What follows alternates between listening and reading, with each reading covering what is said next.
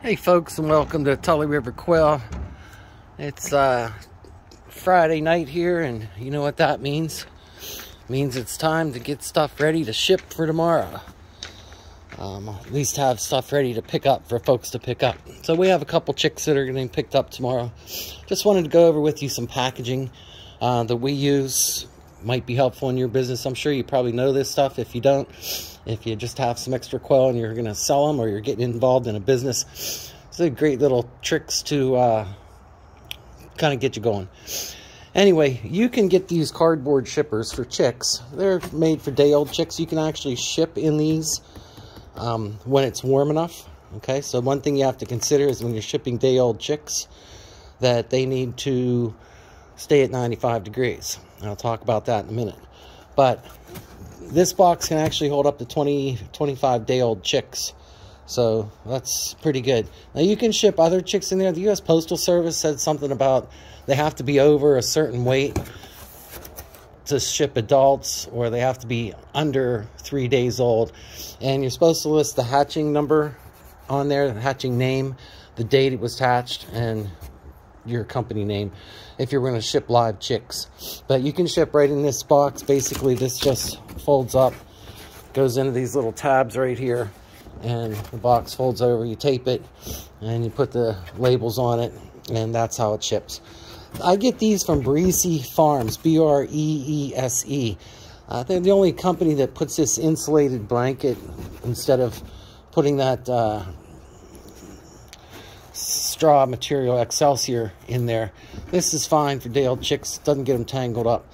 One of the things that I like to do is we use this stuff called grow gel. It's a little white powder. You spray some water into it, like maybe a shot glass of water, and scoop up a little quarter teaspoon, and it makes a white, water-filled, very nutritious, very good to eat crumble, liquid crumble kind of thing.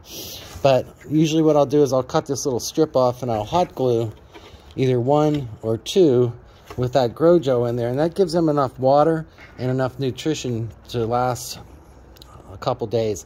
I guess you probably would put more in there if you were going to ship them for, ship them a couple days. But I do this when I'm giving this for people that are picking up chicks. I use these boxes if they don't bring their own box. Alright, so one of the things that you can do when you're shipping live chicks is use something like this Uniheat. A lot of these companies that sell these cage or these shipping containers, they used to sell these. For some reason they don't, but this Uniheat Jumbo shipping warmer, 72 plus hours at 95 degrees.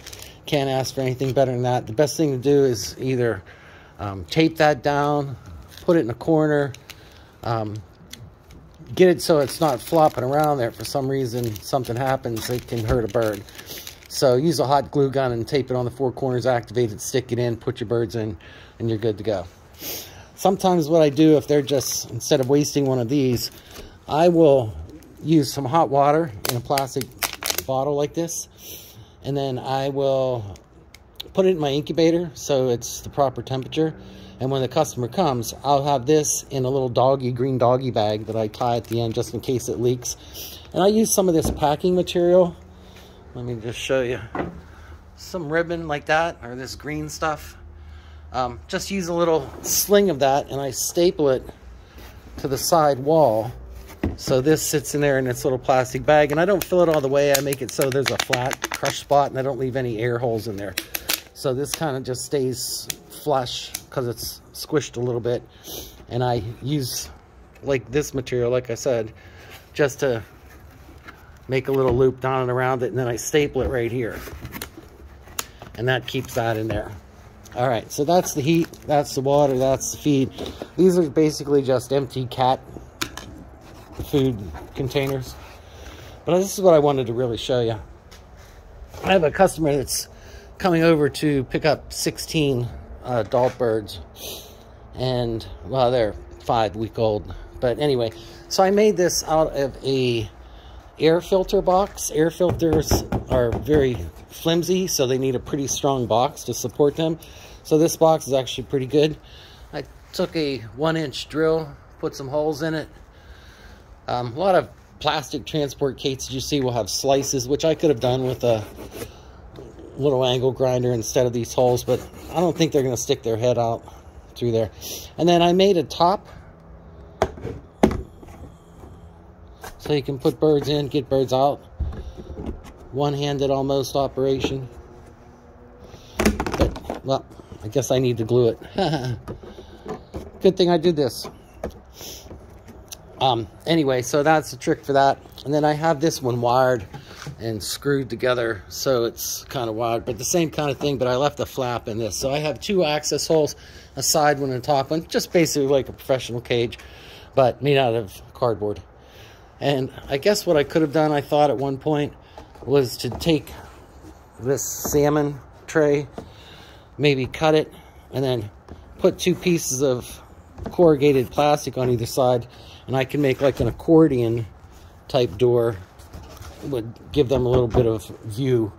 But one of the things you're thinking about when they're shipping is to not let them see too much. You don't want them to know they're traveling. Also, the other thing is you want to limit this to about 6 or 7 inches in height, because you don't want them popping up and jumping. So now this guy only has an hour and a half to travel, but that's going to get him home in something that's pretty much disposable.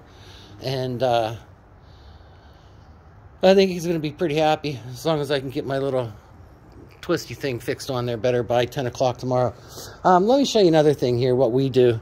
It's always nice when you're doing business to, you know, be professional. You want to make sure that the folks you're working with are happy. You don't want them, you know, and if you can supersede their expectations, if you're in business to help other folks get into quail, it goes a long way to show courtesy, answer the phone, but having a nice receipt. And let me just show you. This is a receipt that we make. I mean, we use nice paper printed on that kind of represents our Tully River theme. I have a little silver sticker on there. Put our accreditations down here at Pennsylvania Quail Cooperative. And then I have my number and invoice and name. And I list all the things that they buy. So, and a little thank you at the bottom. So, also see that it's personally signed. So that's kind of nice. You know, put something like that inside your hatching egg foamy box that goes in the if it clicks it ships box. Or, you know, hand that to them when they're walking out with, after giving you some of their hard-earned money. So anyway, that's all I got to say about this. I guess that's a lot, but hopefully this will get his 16 birds home nice, safe, and he's going to pick up some feed. He's getting a bucket and a bag over there. And he also is getting these cereal box DIY sandbox liners. Make these little scratch resistant liners that you put inside of a cereal box. If you cut a hole with a little half-inch perimeter around the top, you can slide this in and they won't scratch through it. So you can actually make a sandbox out of a cereal box, put these in, and you can reuse that cereal box a week or two. And then when that cereal box gets beat up, you just take this out, clean it, and put it back in, and now you have another sandbox. So it's a way to have nice, it's a good size, family size cereal box. So you can get about 6 birds in there if they're standard birds. Sometimes our jumbos have to take turns, 3 at a time, because they're big. All right, folks, stay free. Tully River Quail over and out.